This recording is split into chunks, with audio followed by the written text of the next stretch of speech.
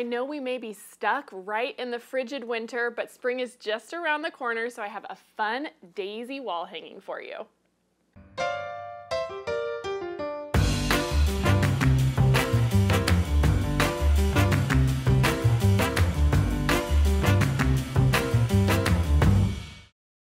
Sometimes you just need a quick and simple project to keep your sewing inspiration going, and that is what this little wall hanging was for me. I have wanted to play around with the Dresden a bit more, and my husband had the idea of using half the petals in background colors to really make it look like a whimsical daisy, and I love how it turned out. So let me tell you what you're going to need to make this. I used this Floradora by Jen Hewitt for Ruby Star Society. This is such a fun collection, and of course this is 5-inch squares. I used that to make the leaves that you see here, and I actually ended up piecing the back. And so if you decide to do a pieced back, you will need 2 charm packs in order to have enough to do that, but otherwise 1 charm pack is enough that you could actually make all of your Dresden blades, your centers, and your leaves out of that if you wanted to, but as you can see, I used some accent fabric. So you'll need a 1/4 yard or a fat quarter of the yellow for your centers, as well as the white for the petals. I also mixed it up and used this blue for my background. You need a yard of background fabric, whatever you decide. And then you'll need some of our Missouri Star lightweight fusible, which I have here on the roll. And I used some Craftex, which if you're not familiar with, it's just kind of this, I don't even know how to describe it, like almost leather-like paper that you can totally sew through. It's an amazing product, and I knew that I was going to be quilting this myself, and I wanted that extra texture. So you can see I used that for the stem. If you don't have this, you could totally just fold some fabric over and use fabric for the stem. You could grab some ribbon. I had this ribbon in my stash that I thought would have worked great as well, but just use your imagination and have fun with it. Beyond the fabric, you're also going to need your Dresden template and the small orange peel template, which I have here. So let's dive right into this. So to begin, we are going to cut a 5-inch strip by the width of our fabric of our background and our accent color. So this is what we're going to be using to make our petals. And I'm just going to go ahead and open this up, and we are going to cut some of our Dresdens. You could absolutely cut this on the fold if you wanted. As you can see, it measures 5 inches, and so now we're just going to use our rotary cutter, and I will make a cut this way, move this out of the way, and rotate back and forth down my strip. For each Dresden blade, Dresden plate I should say, you need 10 of each color. So I'll just keep making my way across. To make both of the daisies, you need 20 of each color. Okay, now I have a few already cut, so I'm just gonna cut that many for now, and I'm gonna do the same out of our white. This time I'll leave this folded so you can see. Actually, I'm going to turn this around to make my first cut because I'm right-handed. I don't want to do anything dangerous. So we will just slice off this little bit here. And now I can flip it around again. Line this up. Since I have it folded twice, that way gives me 4 at a time. And I'm comfortable cutting that many layers. So now let's move this out of the way and let's actually sew our Dresdens. So if you're not familiar with making Dresden blades, this is pretty amazing because all you're going to do is along this short straight end at the top, not the shortest I should say, but this top side, we're just going to fold this in half and we're going to sew straight across here. And so I'm going to take my stack here and I'm going to chain piece these through the machine one after the other. So we'll come over here and I just make sure they're folded right in half and then one after the other into the machine.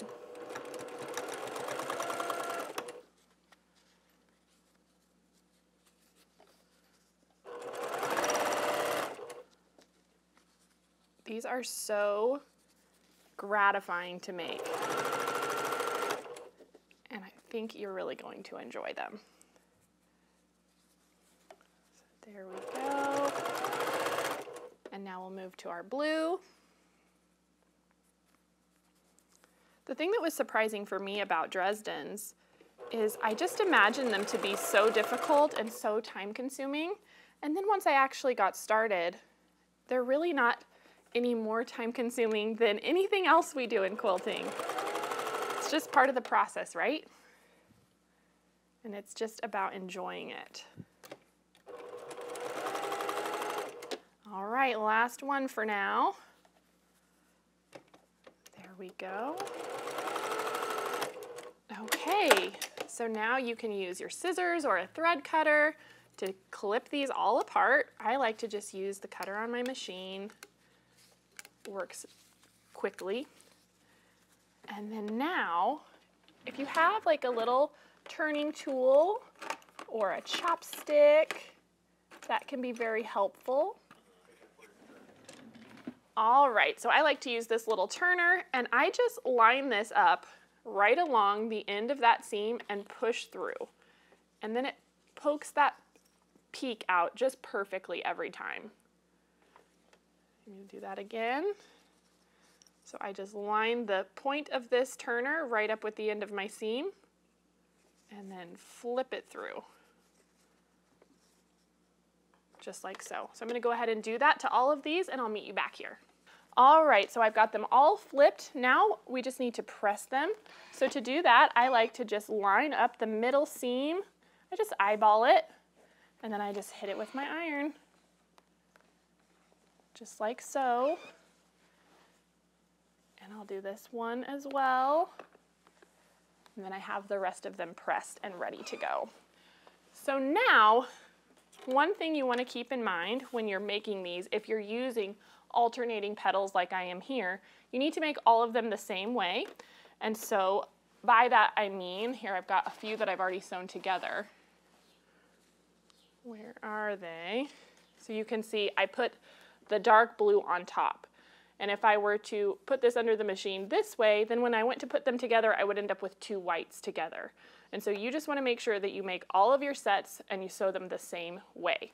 So let's go ahead and grab one of our blues, and we want to put those right sides together with the white. And I always start up here at the peak and begin sewing here because we're going to cover this center part later. So if it doesn't match up exactly, that's not as important, but we want the top to match. So we're going to start there, and I do like to do one little back stitch to hold that together. That's just my preference. You don't have to. And then we'll just zoom down the side and continue one after the other. This is what I mean once you get started with dresdens. They're so much faster than I expected them to be.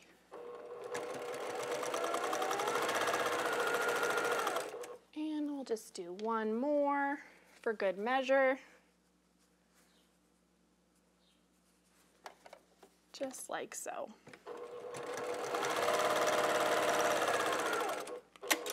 And then we can trim those apart. And let's press those open. I always press to the dark side.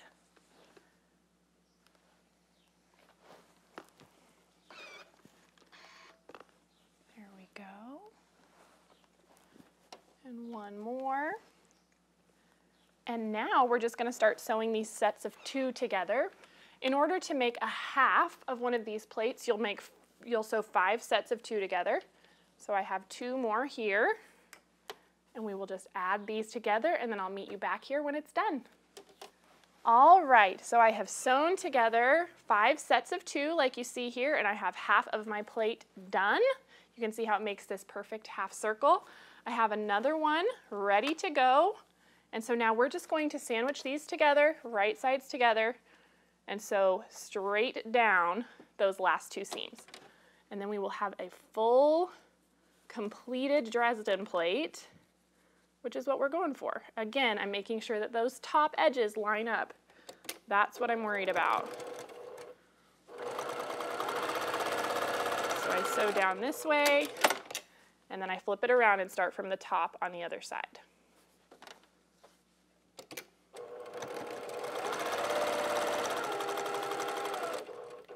There we go. Look at that. Now we'll just press that so it lays nice and flat. Lovely. And you'll just repeat that so that you have 2 for this little wall hanging, which is what I have here. So now let's move on to the leaves. In order to make the leaves, I just opened up my pack of 5-inch squares, and let me go ahead and pull these out for you because they are so fun. And I just found sets of matching colors. So I found, you know, 2 purples that I liked and a couple of oranges. There's just so many fun prints in here. Like I love that red print. You'll just pick, you need 5 matching sets to make your leaves, as you can see behind me. And I have some of these already made, but I went ahead and picked these orange ones here. And so we are just going to take our fusible that we have here, and we're gonna iron this onto the back. So you're gonna cut 5-inch squares, and then we're just gonna press this down in place. Just like so, with a nice hot iron. There we go.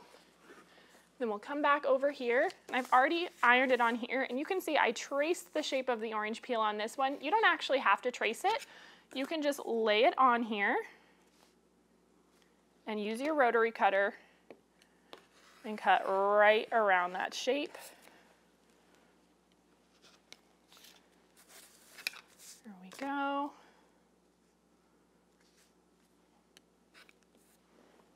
And then around this side. It's a nice gentle curve, so just take your time. You'll have no problem making that cut. And so you're just going to repeat that with each of your sets.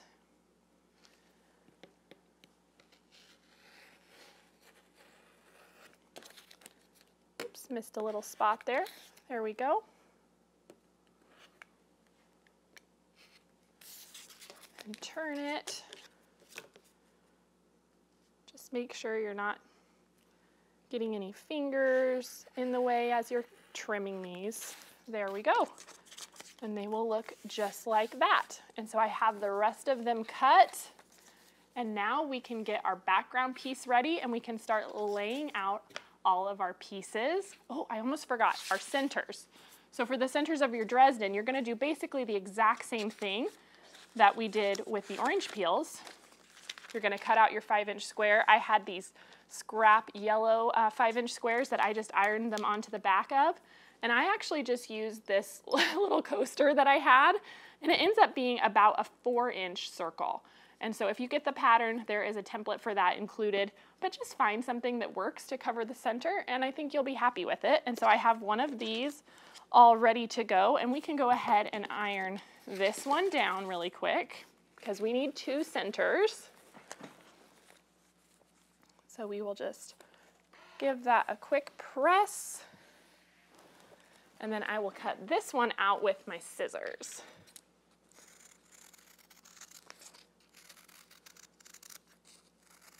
There we go. This was one of those projects that I was just pleasantly surprised with how quick it all came together. There we go. Now I have both of those circles ready to go. I'm going to move a little bit of this out of the way so we can get everything laid out on our background. Okay, so here is my background fabric. This measures 28 wide by 30 inches high. And I went ahead and put some press lines in here just to give me some guides. The ones that I'm really going to use are this center line, and then I ironed the centers in half again so that I have these lines. And that's what I'm going to kind of be using as I place all of my pieces to get them in the right spot. One more thing I do want to point out before we get too far, I have these little scraps that were left over from when I cut my 5-inch squares for all of these pieces. I'm actually going to iron these on just kind of randomly to the back of my Dresden blade. So let's go ahead and do that really quick. They don't have to be perfect. And after I pull the paper off, these are going to be totally clear. But this is just going to help hold this in place as I'm getting everything ready. And when I'm doing my blanket stitches, I don't want to have to fight with this later. So I'm just going to put a few of these randomly on each one. You can see there's no real magic to this, but it is helpful. Here we go. And one more. And then we'll do this other one as well.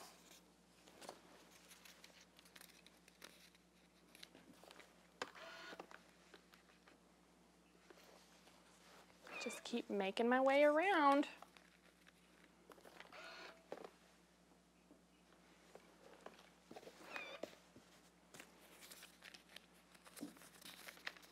I have more than I need, so I'll just set these other two aside. Press these last few down. Perfect. All right, now we are ready.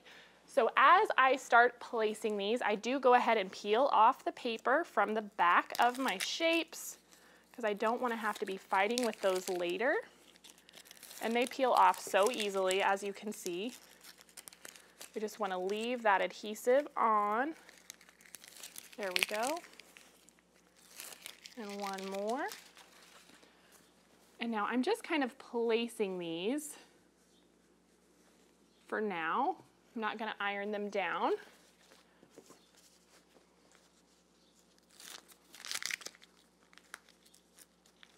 I really enjoy doing applique projects. I just find them to be really freeing after piecing so many quilt blocks one after the other. Sometimes it's like grown-up scissors and glue when you're working with applique shapes. So I'm just going to sit these on here for now, just to give me an idea. And I am lining up the points of my petals with those lines that I pressed on my background. And then now you can see our centers will just sit in like so. And now I'm just going to start putting my petals in place. And I did line those up right with those lines. Just make my way down. These are so fun. Such fun prints.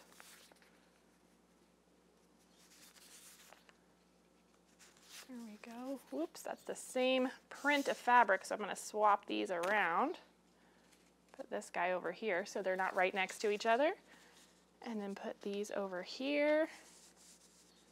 I think that looks so fun. I just like how freeing it is, like I said. And so now you would either be working on your ironing board, or we could put a few pins in here to hold these in place while we take them to the ironing board. I'm not going to do that. I'm just going to leave this here for now. And so the next step would be to hit all of this with the iron. Because this isn't all the way to the edge of my Dresden, this is just going to hold this in place, hold all of my petals in place, and then I can come back with my ribbon or my craft text like I use. I can just slip that underneath the petal and run that the length of my project like you see here, and I'll just trim that to fit. So I can go ahead and cut this one here, just like so, and do the same thing with this one, and just lay that under and trim this one off. These are cut at 3/4 of an inch wide, so it doesn't require very much at all. And like I said, I just really wanted to experiment with something different.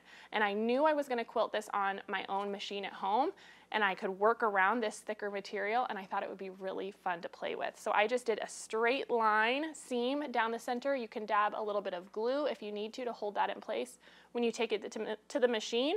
And then once I did that and had everything ironed down, I just used a blanket stitch on all of the leaves, the petals, and the centers. So let's go ahead and look at the wall hanging and talk about how I finished it off. Okay, so here is my finished little Daisy Days wall hanging. As you can see, here is that line of stitching along the stem that I did down the craft text. I used white thread around all of my petals. It was really important to me that the daisy kind of just disappeared into the background, especially those blue petals. So I used blue matching thread all the way around the flower itself, and then I just came back and did some straight line quilting around the middle, around the outside of the flower, around each of the leaves, and then just 1 inch apart down the whole thing. And like I mentioned earlier, I pieced the backing, so these are just 5-inch squares sewn together on the back, and I just think it turned out so fun. So I hope you enjoyed this tutorial on the Daisy Days wall hanging, and I'll see you next time on At Home with Misty. Hey everyone, it's Misty. Thanks for watching At Home. If you aren't already a part of our Missouri Star family, be sure to subscribe and hit the bell if you want a notification every time we release a new video. I'll see you next Monday on the newest episode of At Home.